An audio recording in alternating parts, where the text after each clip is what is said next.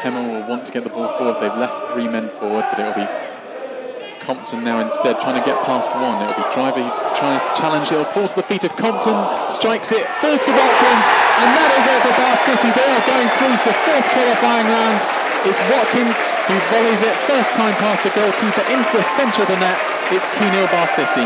Looked as though Compton didn't even have to try there as he waltzes between defender after defender, puts the ball across, possibly a little bit selfishly, but it's fallen for Watkins off the rebound and puts it into the roof of the net.